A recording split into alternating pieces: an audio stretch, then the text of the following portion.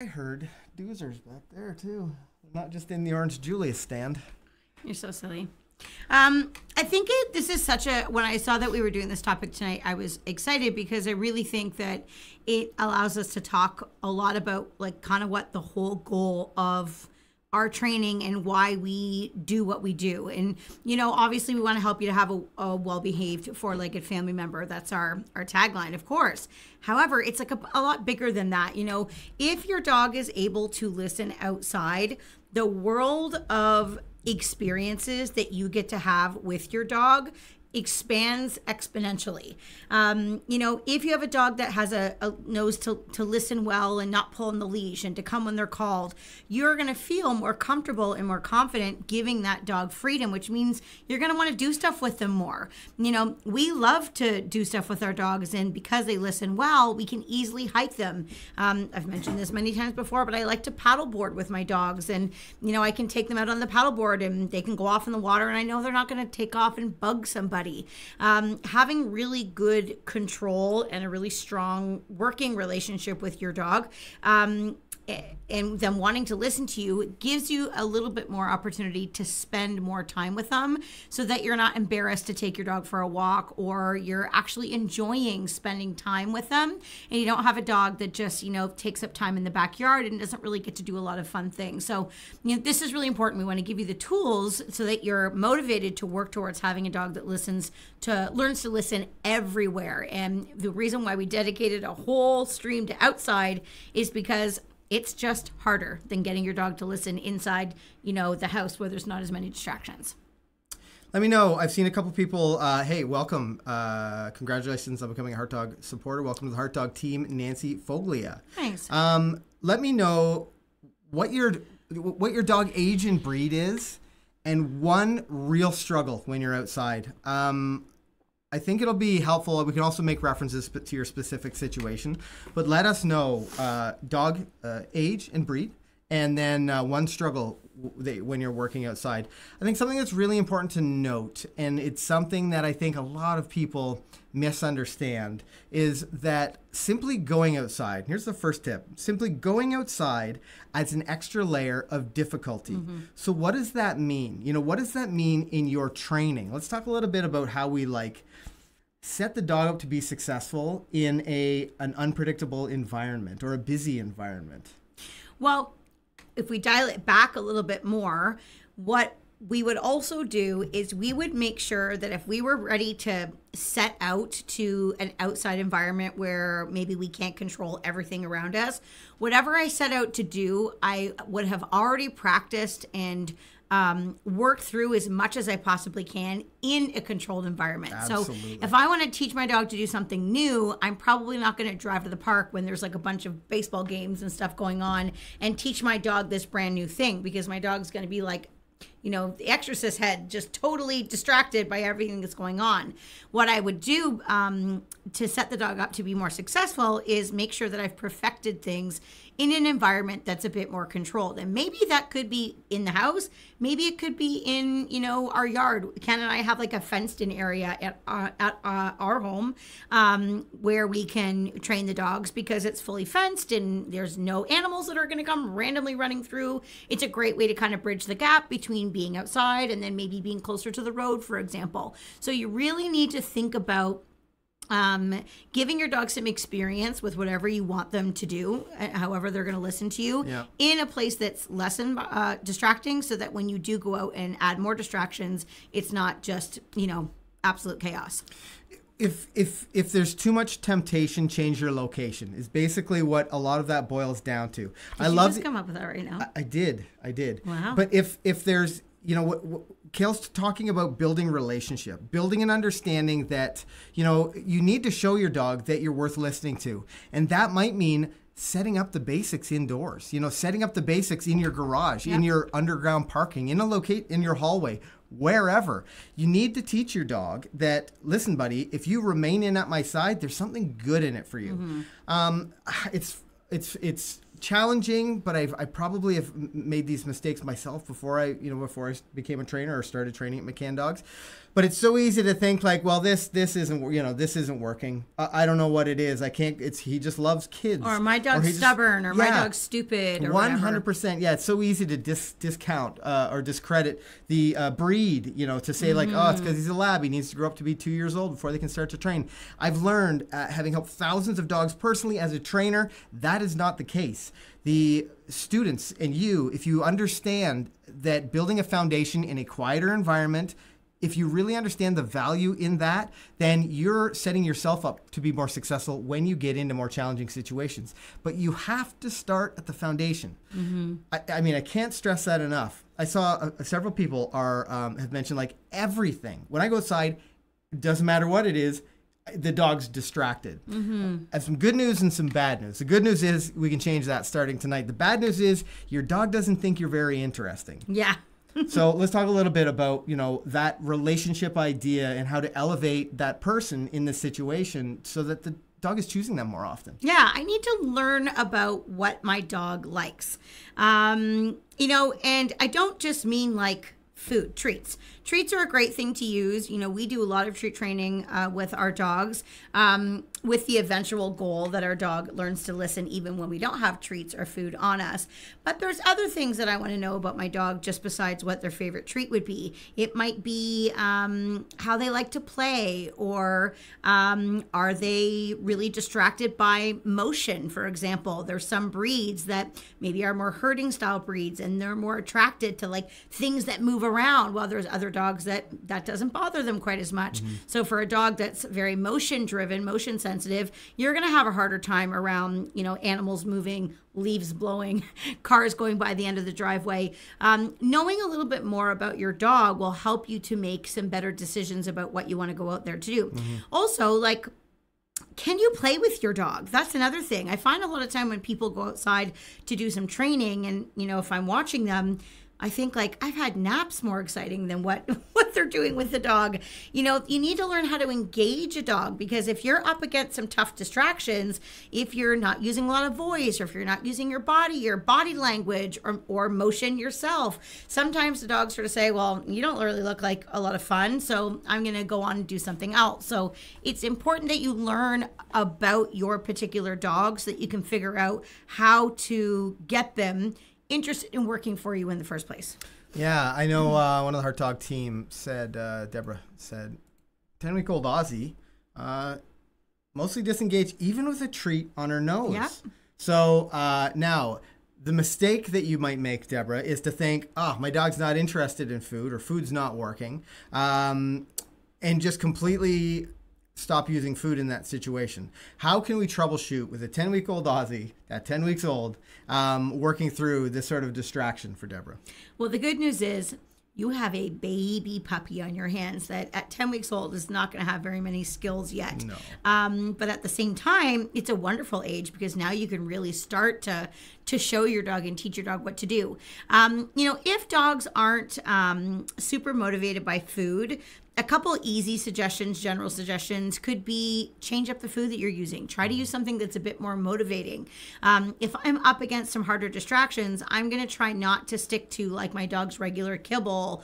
I'm going to try and go to something that's much more higher value. Maybe I cut up some block cheese, or I cut up some hot dog wieners, or some leftover chicken or hamburger from the night before. Something that's going to be extra special and exciting. The other thing that I'm going to do to build more value for food would be maybe practice when my dog's hungry. I might skip breakfast and put some of their breakfast in a little Ziploc bag with a couple extra goodies. And I might go outside with myself armed with that to help that food be a little bit more helpful. But again, we can't force a dog to want food. We can try to make the food more exciting, like some of the things I've suggested. I could literally go on all day with more suggestions than that, but that's just a couple. But I also have the opportunity to control other things as well. So I can maybe look at the distance that I am from the distraction, or maybe what I'm asking my dog to do in that moment is too challenging. Maybe just start with something simple. Sit on a loose leash. Forget the walking, forget the attention while you're moving. That's actually very challenging. You want to work towards that. Just work on sit, or maybe go out and try to do your dog's favorite trick. Maybe they are amazing at something in the house. Shake a paw, spin.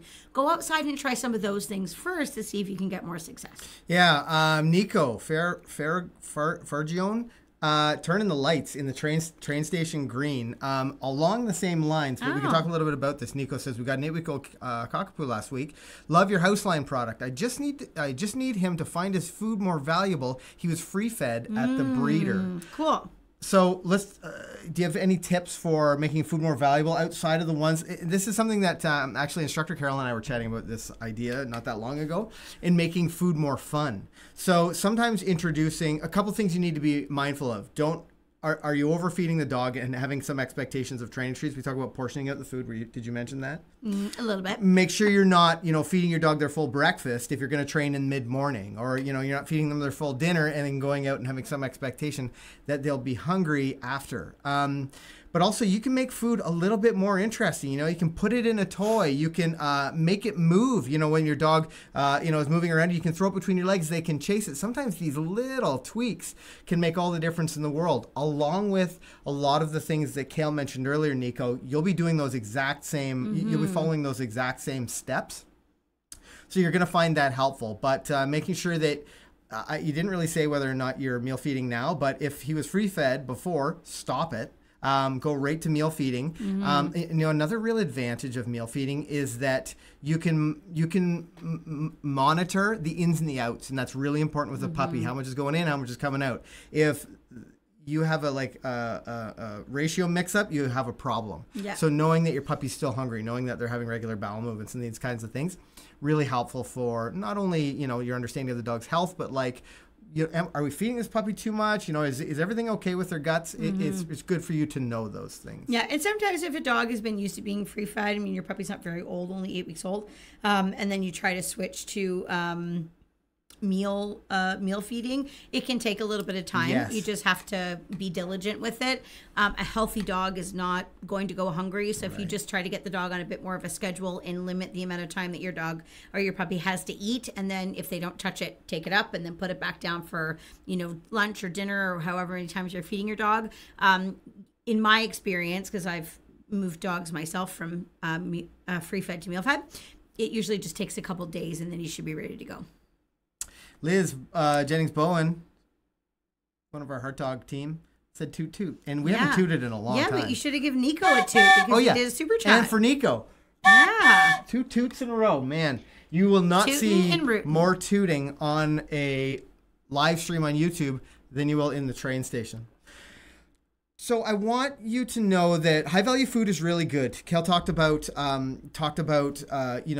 changing up what you're feeding your dog in this training session. Actually, some training sessions will actually suggest this to our Life Skills 1 students as well. Bring a few different things. Keep it interesting for your dog. You'd get bored if you had pizza every meal in the day or several days. That's not true for me. I'd get bored. That's true for me. Is it? I have Kale to have would get something bored. different every day. Yeah, it's true. You'd get bored of your food eventually. The dogs are the same way. So keep it interesting to maintain some of their attention. But food is great, high value food, but it's not everything. We need to talk a little bit about using some motion. Kale alluded to it a little bit. Can I stop you just for 1 second? Yeah. We did a video a few Saturdays ago where I worked with a dog named Euchre, and the video was kind of about training outside, but it was also kind of about dogs who aren't that motivated with food and how to deal with dogs around a lot of distractions. And in the video, you see that I actually use a toy with her quite a bit because Euchre likes food, but loves a toy. And when she's out by the road and cars go by, she's very excited by that. Sometimes using food just isn't enough. So maybe Dan could share that video with everybody because it would be a really good thing to reference. It sort of speaks to a lot of the things that we're talking about tonight. But yeah, it's a great idea. Food isn't the only thing. You have your voice, like we mentioned before, motion, which we're going to get into in just a second, but also other types of reward. Maybe, your dog's favorite tug toy or whatever it might be. You need to do something that gets the dog to go, that seems interesting. That actually seems more interesting than that distraction over there. And then it will be a little bit easier. Thanks, Dan. Lots of loots, links. don't know. Lots of links, dropping the links. Dropping the loot. I should mention at this point, we get a lot of comments, or we see a lot of comments and get emails and things that say like, well, I have a 2-year-old, insert specific breed here, and I just had no training, but you've been publishing puppy videos lately. It's really important to understand, and I know this might be confusing. Maybe if, as dog trainers, we get this. It's not about your dog's age; it's about their stage of training or their level of understanding. So if you okay? Just you and the rhymes, like yeah, it's just that's it. It makes me laugh. I do love rhyming all of the time, and that felt short. No, but I appreciate the effort. Understanding your dog's level of really appreciating your dog's level of understanding. Whether it doesn't matter the age of the dog. If you're working on foundational response to name, you need to start at the puppy steps. You need to start at the ground floor and really like loading value on their name. If you're struggling with leash walking, it doesn't matter how old the dog is or what their breed is. You're going to work on the foundational stuff to build, an understanding to remain in at my side and don't pull on leash, et cetera, et cetera. To that, actually, I'm not going to take us in a different direction quite yet, but we talked about food. We know its value. We know how great it is for rewarding very specific things in very precise positions. Kale talked a little bit about motion, and this could be the thing that unlocks, success for a lot of you at home. So understanding that, number one, I should preface this with, I saw a lot of people saying, well, I can't control my dog when we're outside. They just go off and they eat sticks, or they eat leaves, or they do things that I don't want them to. Well, if you're having that kind of struggle right now, then your dog mustn't have an opportunity to be reinforced by those things. You need to manage them better. Whether that means a long line, maybe it's an outdoor long line, maybe it's a leash, probably going to be your best option right now, and you go out with them. But at this point, you need to really increase your management so that if they do make a mistake, which they will, because they're young dogs. This is the thing the dog trainers get. They know dogs are going to make mistakes, but they also know exactly what to do when they happen.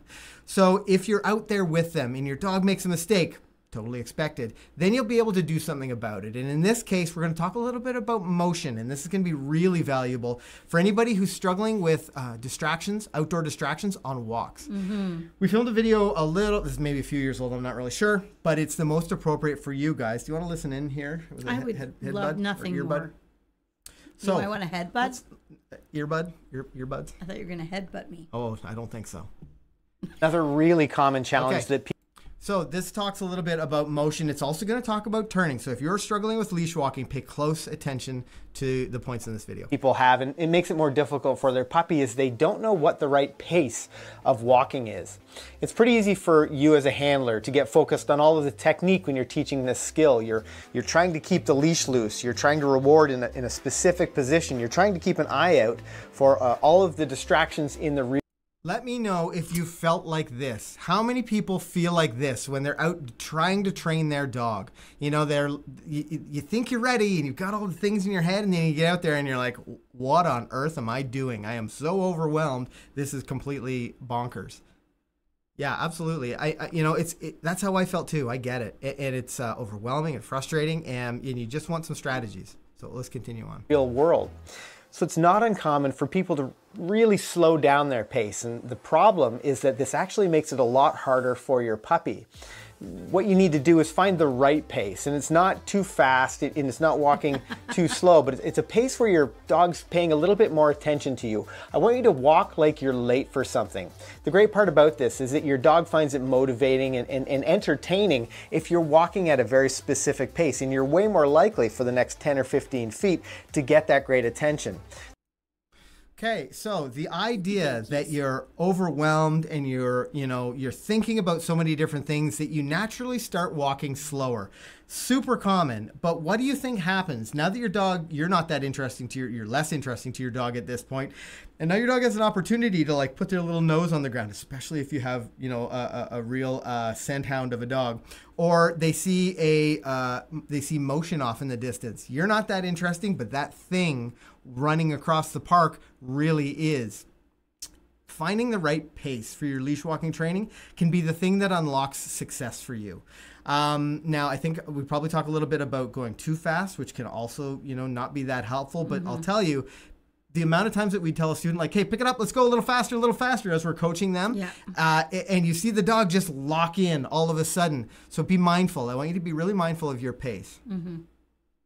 The other thing it does is it doesn't allow your puppy to discover those things on the ground or be so focused on a leaf that blows by or a car that drives by off in the distance. And it allows you to really maintain some of that attention for these short walking sessions. So make sure you pick a good pace. While we're talking about attention and focus. Now, the next one is something that I think some people have struggled with a little bit, because I've seen people, not when I was in dog trainer mode, but I was working. I work for the fire department. We drive around a lot at all hours of the night and day, and I've seen people like a spinning top on the sidewalk, trying to get some control of their dog. Unfortunately, it's usually on a harness, and it makes it a little bit harder to give them good information. But regardless, using turns in your leash walking training can be super, super advantageous. You just have to use them right. And we're going to talk a little bit about how turns can reconnect your dog with you.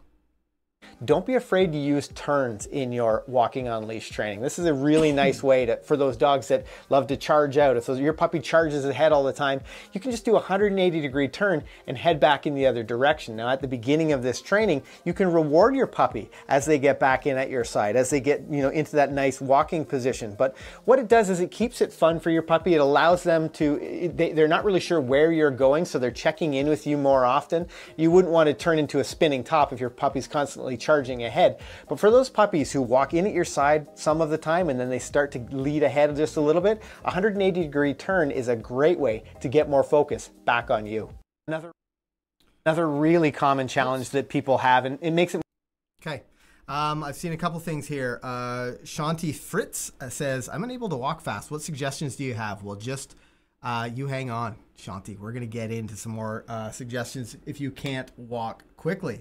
Maureen mentions, when I had our puppy outside tonight, there was a woodpecker going from tree to tree and a chipmunk with a leave it command. He ignored both. I was so proud. These are the moments, these are the moments that you feel good about when you get some double success. distractions. Yeah. Wow. Suke, well, you guys really stepped up with the technology. Cool. Way to go. Hey, thanks. So we do enjoy making the train station more fun each and every week. Using turns, using motion, you are competing against all of the other things in the world. And when you're out training your dog, especially when you're walking in a public space.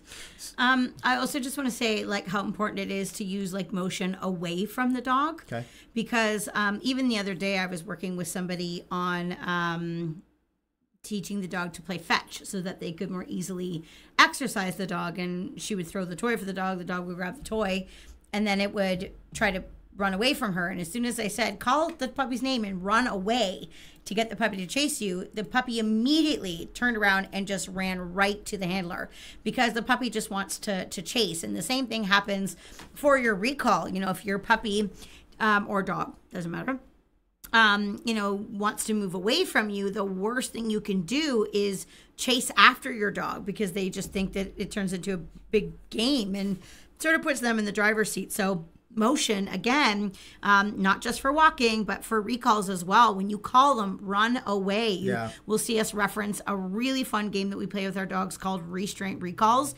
And this is an exercise that we work on outside so that we can have lots of space. And we'll stand in front of the dog with a toy or their favorite treat. We'll have a family member hold the dog. We'll stand in front and tease them, and then we'll call come or their name, and we'll run away from the dog. And that promotes a lot of chase drive from them, and they come racing after us. And once they catch us, we have a great big game of tug, or we give them a little jackpot of treats, and the dogs just think, my gosh, you're cheering, you're running, I'm chasing you, you're giving me treats. There literally couldn't be anything better in the world than you. And it builds so much value. But that game is built on the premise of motion, which is why it's so effective. Oh, isn't it fun? Isn't it remarkable when you see a dog, a young dog, that gets into a situation? We get these calls a lot at the office. Someone will call our office staff and say, hey, I'm in week 3 or lesson 3 of your training program. And dog, my uncle, opened the door, and Scooter ran right out to the road. I said, come. He darted right back, enthusiastically, quickly. It's so much fun to watch. The McCann method is all about motivation. What do you need to do to get your dog motivated to listen, excited about recalling back toward you, interested in walking beside you, less interested in those other dogs, less interested in those other people, really building relationship. And the restraint recall is something we'll do from literally like the second or third day we'll have a puppy. It's something we'll do with our life skills students like the first week, so that we do it in Puppy Essentials too. That's right, in Puppy Essentials. Like this is, if you're not doing this even randomly, it doesn't matter the age of dog. Dogs love it. So why not do the things that they already love? Like why not? And maybe you're saying like, well, maybe food. My dog's not interested in food. Perfect. Use a toy. This is when you want to break out those fun toys. Get them to engage in a game of tug. Maybe you say, my dog's not that interested in toys. Bring out that food. Use that high value food. Maybe you can do a combo. We actually sell our leash, our food retrieve, food tug trainer, specifically for those dogs to get them more interested in playing with toys, because it's such a valuable tool for teaching something like the recall. And it's not just about the skill, it's about them understanding that you are exciting, you're fun, and it's really great when I do get to you. I want to answer Sue K on our Heart Dog team. Are you supposed to look at your dog when walking or watch where you are going? That's a good question. Yeah, it is a good question. Sue, the answer is both. Yeah. You want to, we should check in with your dog, and you should be watching your dog, fairly closely when you're walking, because you want to be able to have good timing if they disengage from you, or if their position starts to become poor, so that you can, address that. Or if they do something amazing, you want to be able to say yes and reward your dog, especially during training. But, we're not going to go for an entire walk staring at our dog and not being able to pay attention to where we're going. So the answer truly is both. I sort of find myself, if I am working with a dog and I'm around maybe a bit more distractions, I would say that I tend to engage with my dog a little bit more during those moments. And then in situations where, the walk is maybe a bit more casual, there's not as much going on, maybe I'm not being so nitpicky with my position and I'm sort of doing more leash respect, then I might not watch the dog quite as much. I might relax a little bit. So you can kind of move, in and out of intensity depending on what the moment needs. Mm-hmm. Yeah, we talked a little bit about using motion in your training. I know some people may have a challenge with that. If you have mobility issues, then you need to have some other skills, some other tools in your tool belt, and that's what we're all about, figuring out what works best for you.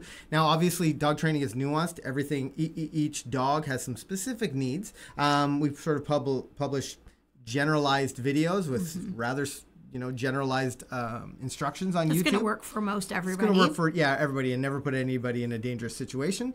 But if you do feel like you have a unique dog and nothing on YouTube is helping that, or if you feel like you have unique challenges yourself, that's where we specialize with things like our in-person and our online training. Maybe we can talk really briefly about how we help those people with a catered. Yeah, as Ken said, we definitely sort of show a general thing on YouTube. It's sort of like a little snippet into sort of the bigger picture. But what we're really able to do with our programs, whether it's in person or whether it's online, is once we get to know you and your dog a little bit more, we're able to tweak things to ensure that you and the dog are really making specific progress, because we know that there is not one way to train a dog. Yeah. You have to kind of figure out what works for each individual dog and person. Generally, things are very similar, but there's a few tweaks that I would make for smaller breed dogs or large breed dogs, or dogs that are maybe a little bit more nervous or anxious in temperament, or maybe dogs that are like wild and crazy in temperament. We're able to kind of make those tweaks and help you to kind of learn your dog a little bit more and know what to do. And also it's human dependent. Often we joke about the fact that we're McCann dog trainers, but really we're McCann people trainers. Our job is to teach you how to be a dog trainer, so that when you're not in class with us or speaking with us online, you are able to make good decisions for your dog, because you understand a little bit more about how your dog thinks, how to motivate them, and how to be consistent. So it's really about the big picture, and we're able to do that when we are working with you more independently inside our programs. The amount of times we're actually therapists and or marriage counselors as well. We settle marriage debates all all the Yeah, time. let us know if like your spouse is one of your greatest challenges, because this is a common thing that we talk about, and that requires a little bit of a different approach. But once everybody understands the why behind all the big picture and gets to see some results, then people are the whole family gets involved and is more invested in the training. Talking about moving on from motion, talking a little bit about what are some other things like you need if you're out there training your dog. You never know what's coming around the corner. You never know what the next distraction might be. You never know when you're going to encounter something where your dog's just not sure what they should do next. This is where something like your voice, using your voice in your training, can be so valuable. I was walking through one of our either Life Skills 1 or maybe Life Skills 2 halls the other day during the day. And it's funny, guys, we're bad for this. I don't know, if you're watching at home and you are a guy and you are thinking, boy, my dog just doesn't really like to listen to me that much. Part of it might be you're not using your voice enough, because the amount of students, male students, that I coached to say like, hey, Joe, like really, like you're enthusiastic about this, let them know, like really start to praise that great behavior. But most of the time it's like, good, yeah, all right, let's go, buddy. Come on, let's go. There we go. It's just not enough. And this is where you can, connect with your dog. I'll never forget. I talk about the story a lot, but I was in my first couple weeks of training in Life Skills 1, and I was trying to figure out like what's going to get Deegan, my black lab, to connect with me. And I walked in, and because I was so early, I didn't know where I should sit, and we separate the room based on size. So I sat on the wrong side of the room, and instructor Robbie. Yeah, dog size. Instructor Robbie said, like, oh, Ken, you got to sit on the large dog side over there. And I stood up and I was like, well, I don't even really, I totally forgot what I was doing. And blah, I don't even remember what I said, but I said it in like a high, bubbly voice in a silly way. And Deegan was walking in perfect heel position, checking in with me, because that's probably the first time I'd ever been interesting using my voice. I wasn't using food. I was moving quickly in a busy environment, but my voice was the thing that locked her on with me. What I should have done, again, I was a brand new student at the time, but what I should have done is acknowledged that and then rewarded her for the nice walking. I don't really remember how it went, but I remember Robbie saying, look at that, Ken, look right there. This is exactly what we need to get Deegan more interested, to get Deegan more motivated. And boy, oh boy, was she right. I'll never forget that. And as I coach students, or when I would coach students in the Life Skills 1, the amount of times I'm telling someone, like, let's hear about it. It doesn't mean you're just nattering away, walking down the street, but you're acknowledging the great position that your dog is giving you. When a distraction's coming toward you, what are you doing? Are you getting really quiet, thinking like, oh boy, I better be ready for this? Or tensing up on the leash, which is like the worst thing to do. Absolutely. That's sort of like the natural response. But after watching this episode of The Train Station, now you're thinking, what am I going to do? Do I have some high value food as we get closer to this distraction? Do I need to use my voice? All of these things happen before you've lost your dog, and you're going to be amazed at sometimes when you pass that point of commitment, that distraction goes right by, and your dog's like, wow, I wasn't even interested in them because you rewarded me at the right time, because I connected with you at the right time. So using your voice doesn't matter what recalls. Mm-hmm. Let's talk a little bit about using your voice in a recall, why it's so powerful. Yeah, you can give your dog immediate feedback as to whether they're right or whether they're making a poor choice, even when your dog's at a distance, all by using your voice. So if I call my dog to come, number one, how I call my dog to come can often, make a change. Yeah. I want to sound loud and excited, like, my dog's about to miss out on a party. I don't want to be angry and intimidating. I want to sound like there's something fun going on. And often what I'll see happen is people will call their dog to come, and their dog will turn around and look at them, and then the person will stand there being totally quiet, and the dog will go, oh, are you not calling me? I guess I'll go back over here and sniff this thing because you're not getting much from you. So, actually I saw Albert in the parking lot after his class, and his voice was raspy. And I was like, what's happening? He's like, I used my voice so much, I practically lost it in class. Great. And I was like, way to go. Anyway, so with the recall, I want to make sure that if my dog responds to me right away, I'm like, woohoo, woo, good dog, let's go. And I can use that running thing I talked about a second ago, praising my dog. And the other thing you want to think about with your voice is that you can use it, elevate it to motivate your dog and get them to go faster, but you can also change your tone of voice to help your dog calm and be settled. Totally. So once my dog gets to me, I want to be careful. I'm not like, sit, and being, animated and excited like that, because I'm just going to send my dog's brain through the roof. Yeah. Instead, when they get close, I'm going to stand up tall and I'm going to tell my dog, sit. Say it calmly.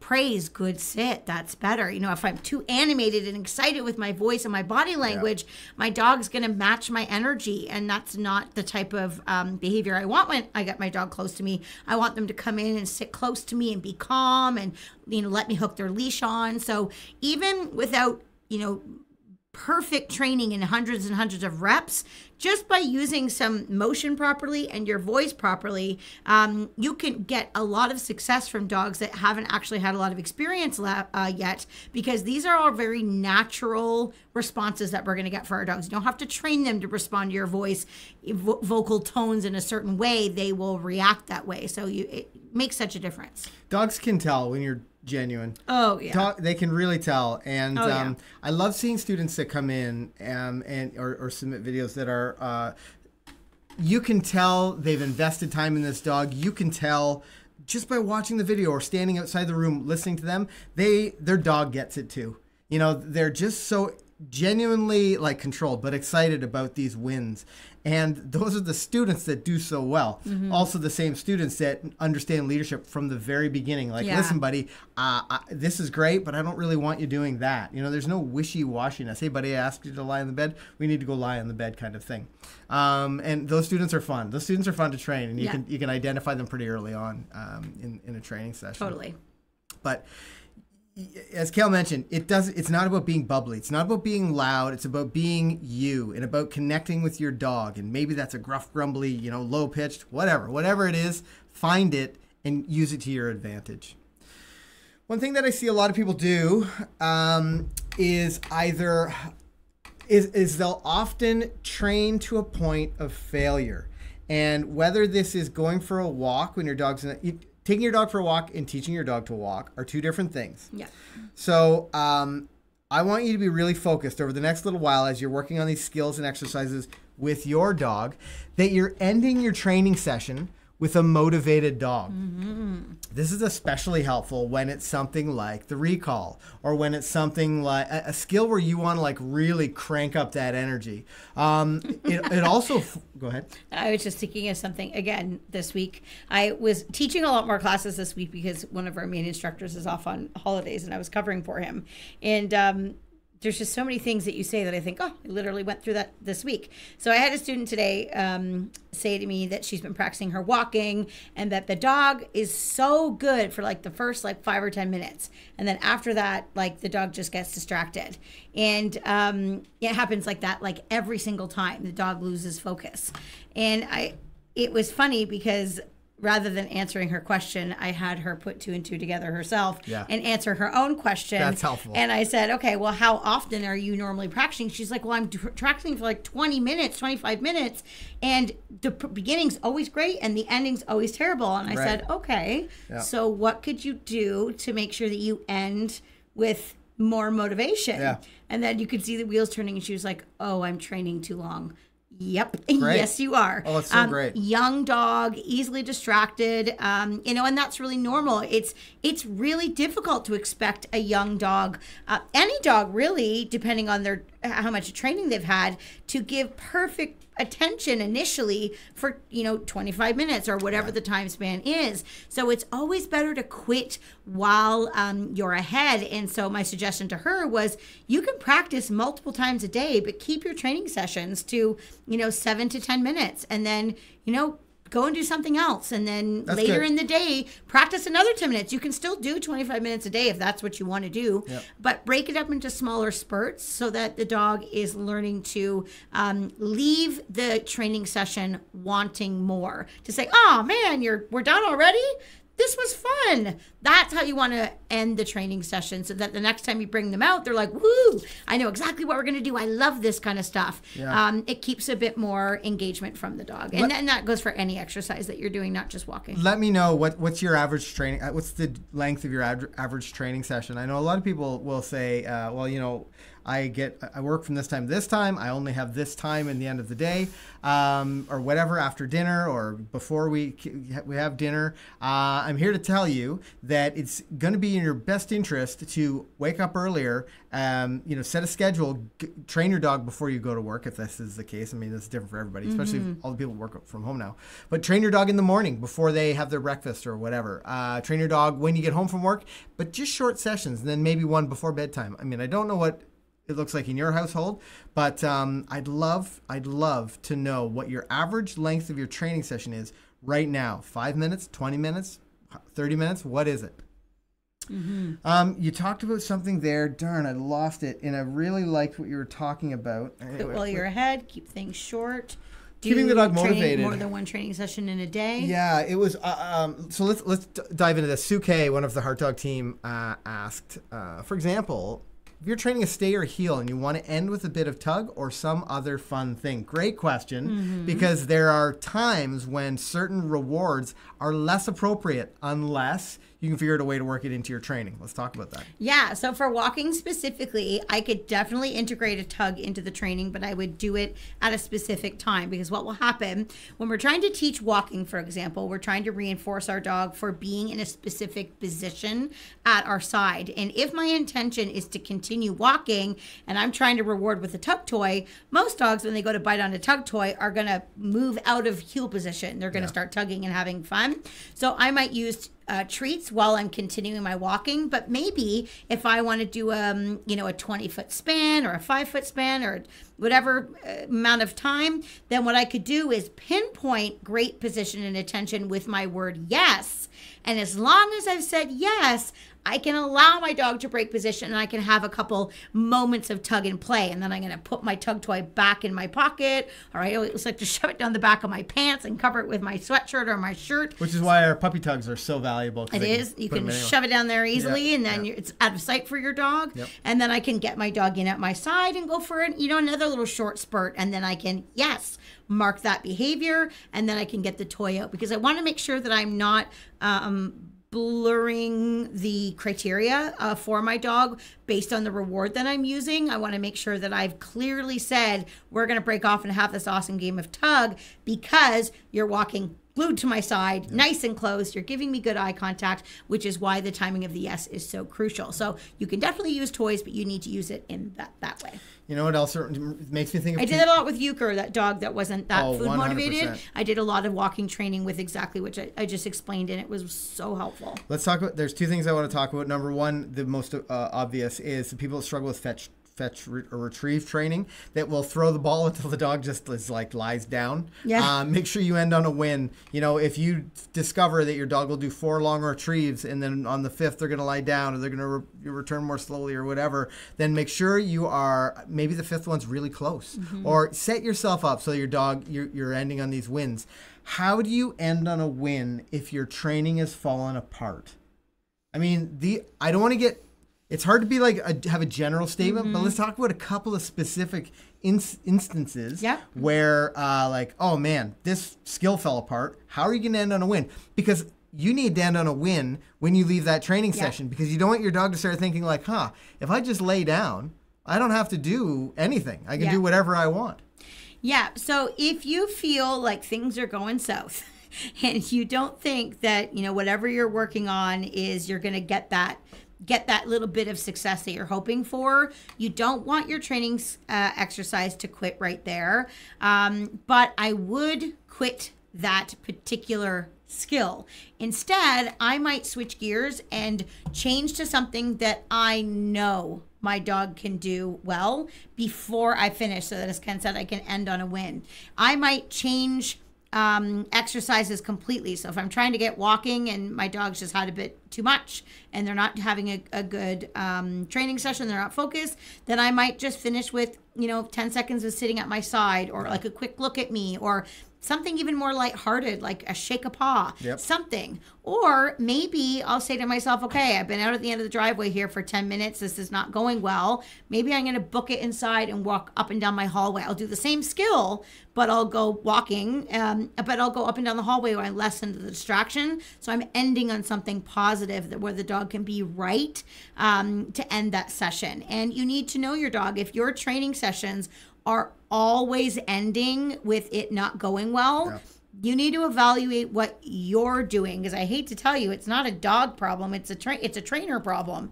So I need to think about, what can I do differently when I'm training this dog that can allow me to have more success? Do I need to switch the reward that I'm using? Do I need to use more voice? Do I need to go further away from distractions? There's always some type of variable that you can adjust to help you get that win, but you need to be conscious of that, because sometimes people get in the habit of doing the same thing all the time, and they don't adapt quickly enough, and they let the dog be wrong too many times. And when that happens, the dogs will do one of two things. They'll either shut down and they become worried or a little unsure about the situation, and then they kind of want to move away. Or if they shut down, they can stress high, and then they just check out completely and they forget that you're on the end of the leash. So that's why it's important to make sure that your dog has enough wins that it keeps them wanting more. Absolutely. Darn, I was focused on something else. Okay. There was something that you said. Okay, K-Beth Leck, one of the Heart Dog team, has mentioned something. They say, I'm a fast... Oh, I like this. Right. I like this because you're right and you're not alone. I'm a fast walker, but my almost 7-month-old Border Collie is quicker than me. How do I keep him by my side? You're not faster than a Border Collie? I got some What's bad wrong with news. you? Yeah, you, every dog is going to be likely faster than their owner. So let's talk a little bit about maintaining that position a little bit better. So remember, we're walking faster in a way to motivate the dog. We're not trying to walk so that we match the dog. Exactly. In fact, Yeah. it's the other way around. Yeah. We train the dogs to walk to our pace. Yeah. So if we walk fast, they walk fast. If we change our pace and walk slower, we train the dogs to adapt to us. So if you're walking and you have to walk over a patch of ice, or you're carrying a tray of Tim Hortons coffee Oh, yeah. Hey, Yeah. don't I got to bring those Tim to a Hortons hockey doubles game in. while wearing a toque, Oh, yeah. Bar down. then your dog learns to adapt to you. So we've done lots of different whole topic. Videos. Yeah, thank you. And live My streams. brain Yeah. is.